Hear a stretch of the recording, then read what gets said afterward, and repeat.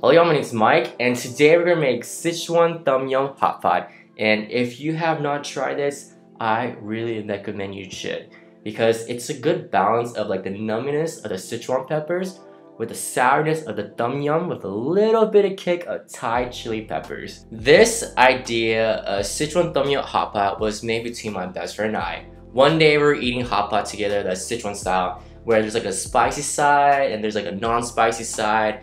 And we're just eating, and then both of us like, wait, both of us don't really like non-spicy, so why can't we just substitute Tom Yum where it has some spicy? So we're like, sure, why not? So then one day before, like it was like last week or a few days ago, we had hot pot together and it really blew my mind. So like I said, if you have not tried it, please do. It will change your game of hot pot. Alright, so let's get to it. Now here are the ingredients of Sichuan Tom Yum Hot Pot.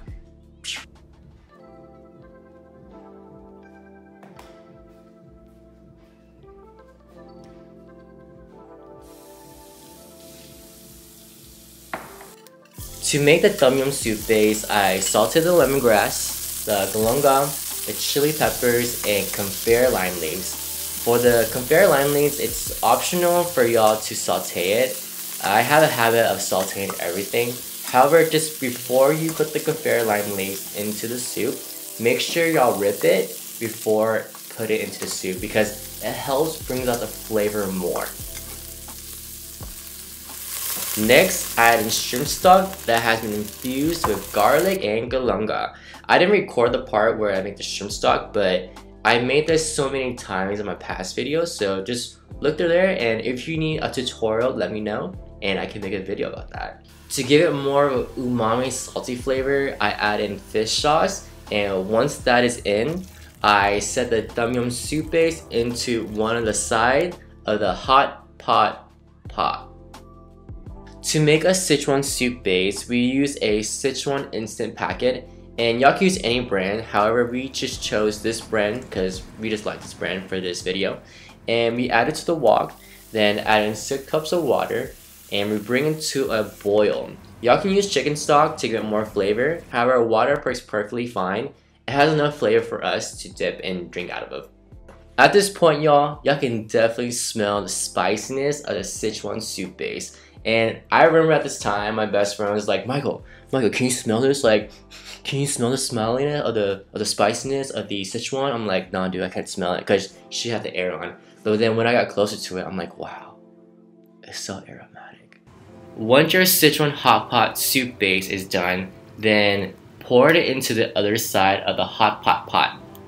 So a good rule for a hot pot is to have at least 2 different protein, 2 different vegetables, and then 1 carbohydrate. And if you have more toppings, that's even better, because hot pot, it's all about different types of topping into one boiling pot. For our protein of choice, we decided to use thinly sliced ribeye that we bought at the Asian market, and you can find us at any local Asian market. Then we also got with shrimp with heads and skins, and we decided to use that because it has so much flavor compared to the peeled shrimps. We also have some fish balls and some blue crabs for additional protein, and then our vegetable choice is going to be bok choy and inaki mushrooms. For the carbohydrate choice, you can do like brown rice, white rice, egg noodles, or anything you like, but today we decided to use some glass noodles.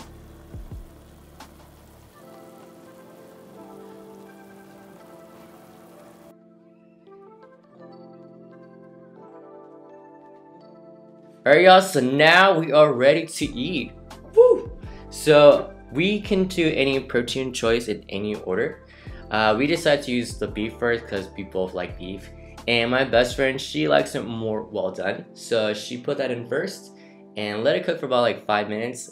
I personally like my beef more raw. So if you like it more raw like me, dip it in for about 30 seconds to a minute, take it out, and then it's ready to go.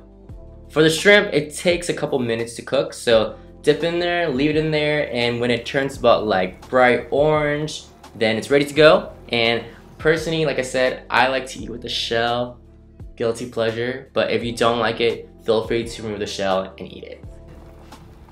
Then we add in crabs on each side, the mushrooms, the bok choy, And for hot pot, there's no particular order of what to eat first or what to put in first.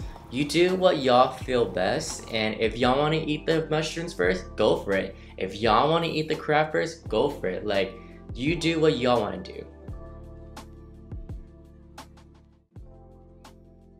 Also, I forgot to mention that if you want a little more sourness to your hot pot, feel free to add in lemon or lime to the Thai side.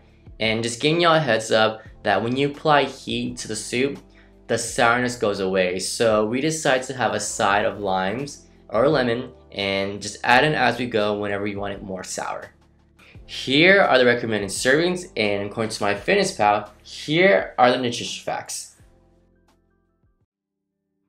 Alright y'all, so I hope you'll learn a lot about hot pot. This dish honestly can impress your family, your friends, especially during holidays. And I just want to wrap it up saying that thank you for watching. So don't forget to like, comment, subscribe on the bottom. And thank y'all. Have a great day.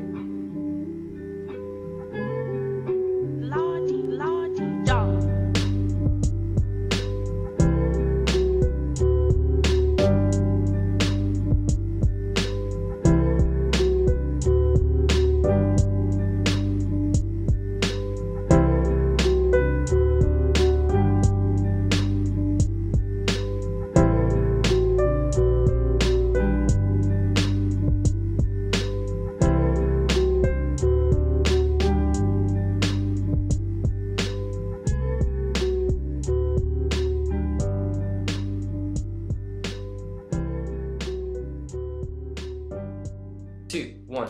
At this point, y'all can definitely spell. What else to spell?